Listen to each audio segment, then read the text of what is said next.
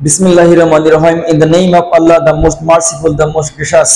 Dear students, how are you? I think you all are well by the grace of the Almighty. Alhamdulillah, I am fine here. Today I am going to tell you idiomatic uses of some verbs. Actually, you can see on the boards some idiomatic uses of some verbs. Okay.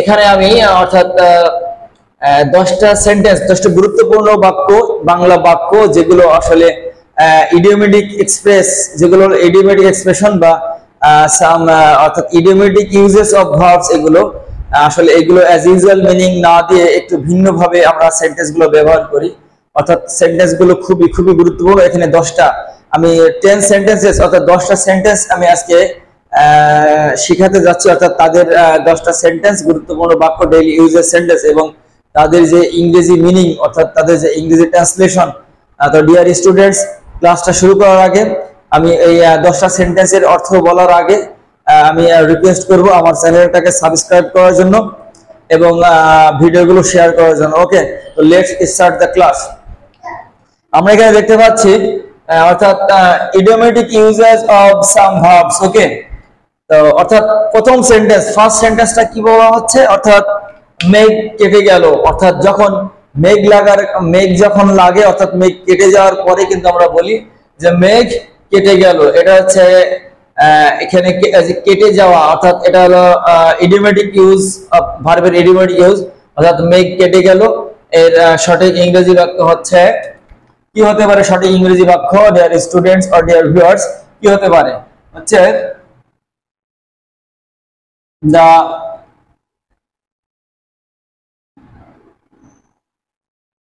The clouds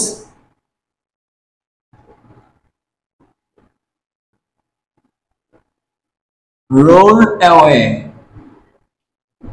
That students অর্থাৎ মেঘ কেটে গেল এর সঠিক ইংরেজি বাক্য হচ্ছে অর্থাৎ ইডিওমেটিক ইউজ হচ্ছে the মেঘ অর্থাৎ the clouds হচ্ছে মেঘ আর rolled away অর্থাৎ কেটে যাওয়া ওকে অর্থাৎ the clouds rolled away অর্থাৎ মেঘ কেটে গেল নেক্সট নাম্বার 2 দুই নম্বরটা হচ্ছে এখানে প্রথম লাইনটা কেটে দাও প্রথম লাইনটা কেটে দাও অর্থাৎ লাইন কাটা এর কিন্তু একটা ইডিওমেটিক ইউজ আছে ভার্বের ইডিওমেটিক ইউজ অর্থাৎ লাইন কাটা ইংরেজি কি অর্থাৎ লাইন কাটা ইংরেজি হচ্ছে আমি বলে দিচ্ছি এখানে অর্থাৎ প্রথম লাইনটা কেটে দাও এর সঠিক ইংরেজি বাক্য কি হতে পারে অর্থাৎ প্রথম লাইনটা কেটে দাও then through the first line dear students অর্থাৎ আমরা এখানে দেখতে পাচ্ছি যে pen through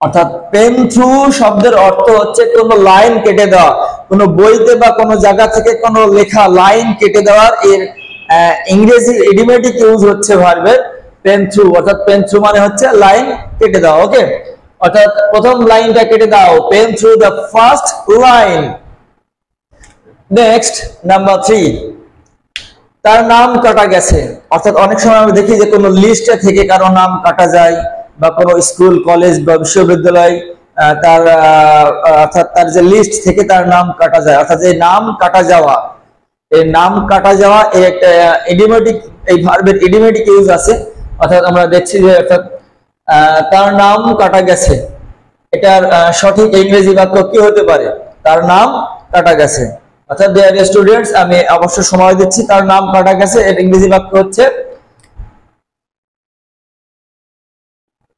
his name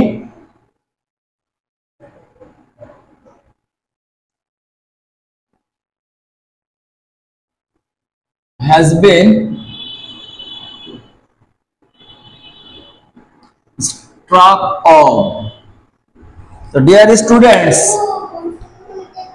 his name has been struck off. His name has been struck off. অর্থাৎ তার নাম কাটা গেছে এই যে struck off strike off কোনো কিছু নাম কাটা যাওয়া কোনো কিছু থেকে কারো নাম বাদ দেওয়া ওকে Next, dear students,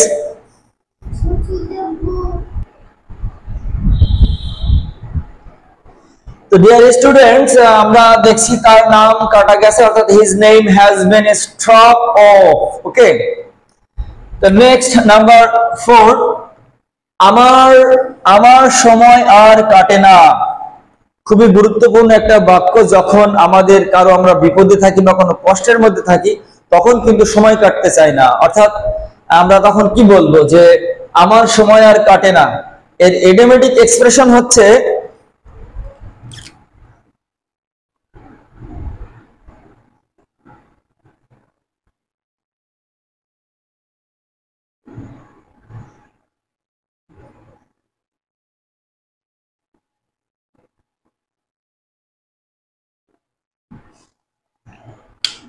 time Hanks heavy on me. আমার সময় আর কাটে না, অর্থাৎ যখন কারো উপরে সময়টা ঝুলে যায় তার সময় কিন্তু কাটতে চায় না। অর্থাৎ আমার সময় আর কাটে না, এর ইডিওমেটিক ইউজ হচ্ছে time Hanks heavy on me. Okay, time Hanks heavy on me. Next number 5, শীঘ্র মেঘ কেটে যাবে। ফিউচার ইনডিফিনিট টেন্স, অর্থাৎ এখনো কাটেনি, শীঘ্রই মেঘ কেটে যাবে। অর্থাৎ এর সঠিক ইংরেজি বাক্য কি হতে পারে যে শীঘ্রই মেঘ কেটে যাবে? এর সঠিক ইংরেজি বাক্য হচ্ছে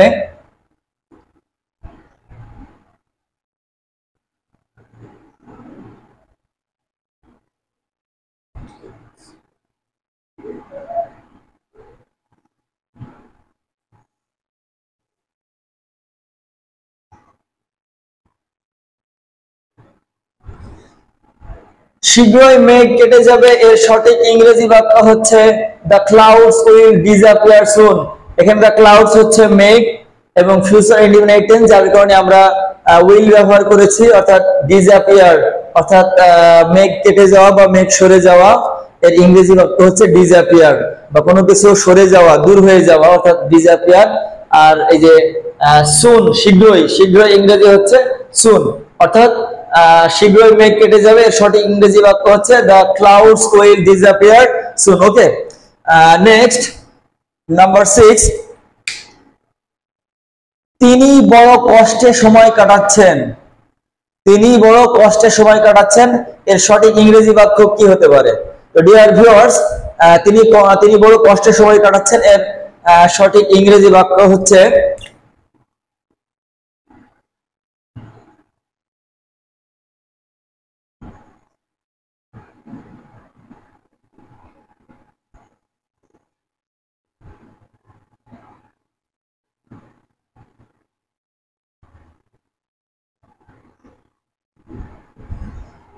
he is having a very hard time.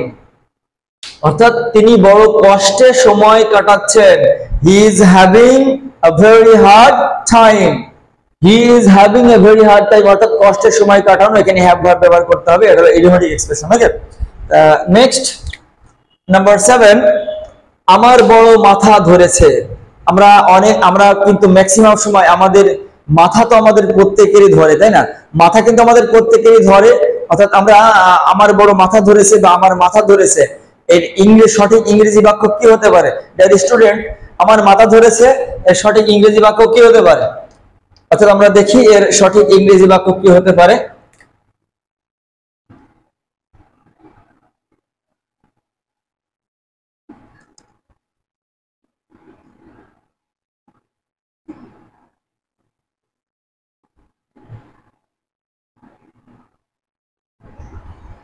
আমার মাথা ধরেছে, এর সঠিক ইংরেজি বাক্য হচ্ছে I have a bad headache.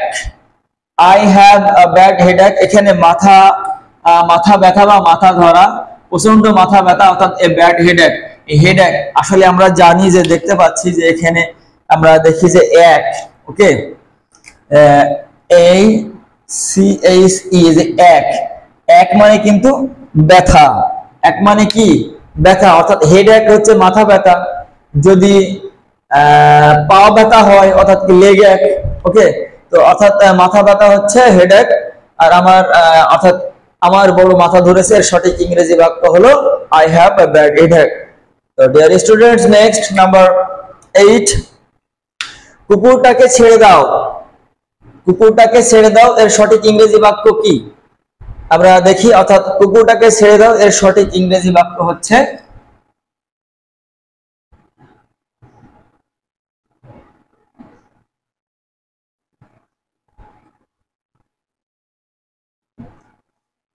let the dog loose.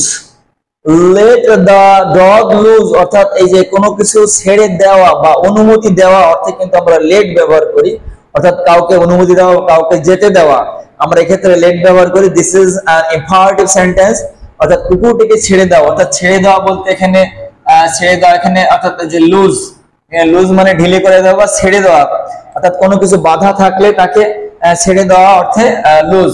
অর্থাৎ আমরা কুকুরটাকে ছেড়ে দাও এর সঠিক ইংরেজি বাক্য হচ্ছে let the dog loose.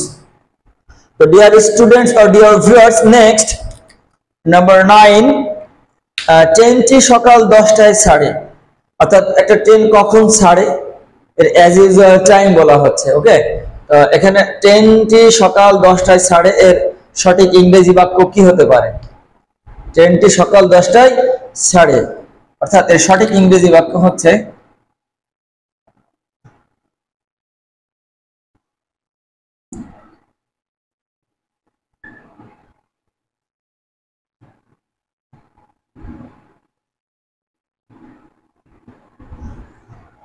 the train leaves at 10 a.m.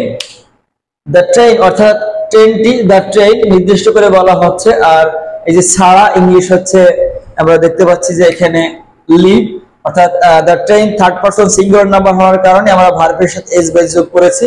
এবং কখন ছাড়ে, অর্থাৎ at 10 am, অর্থাৎ 10 am বলতে সকাল 10টাকে বোঝানো হয়। ওকে, তো অর্থাৎ ট্রেনটি সকাল 10টায় ছাড়ে সঠিক ইংরেজি বাক্য হচ্ছে the train leaves at 10 am.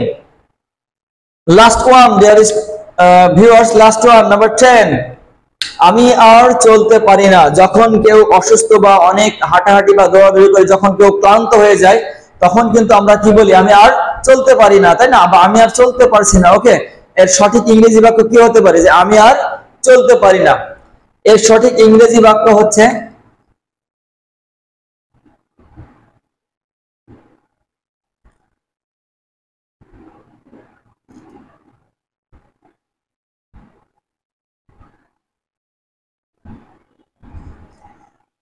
আমি আর চলতে পারি না সঠিক ইংরেজি বাক্য হচ্ছে